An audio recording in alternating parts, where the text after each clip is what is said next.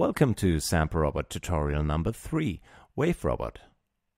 WaveRobot is an integrated audio editor that combines all the sophisticated loop functions from SampleRobot with a high-resolution display.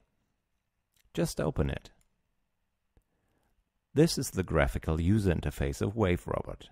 First, you have to load a key sample into SampleRobot. This can be done by right-clicking on a dedicated key in the virtual keyboard section. You see, the sample has been loaded. These are the left and right waveforms of a stereo file.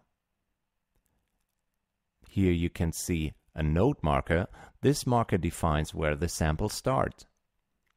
And then you have a loop marker, a crossfade marker, a loop out marker, and a note out marker to specify where the sample ends.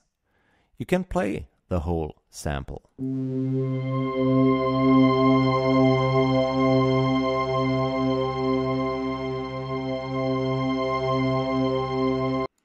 As you see, SampleRobot is already looping the sample. This is automatically done.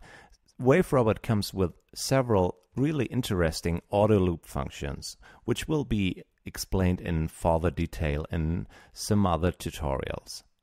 First, I want to give you a short impression how to work with WaveRobot. With the left mouse click, you can drag the waveform to the left and to the right. With the right mouse click, you can zoom in.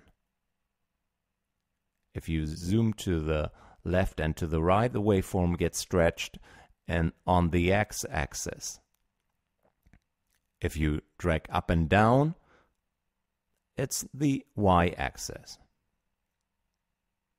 You can, if you like, overlay the stereo left and right waveforms by just holding the Shift key and then clicking with the left mouse button. Just zoom in to get a full overview of the detailed waveform. Once you lose the overview, just click on all to get the full view.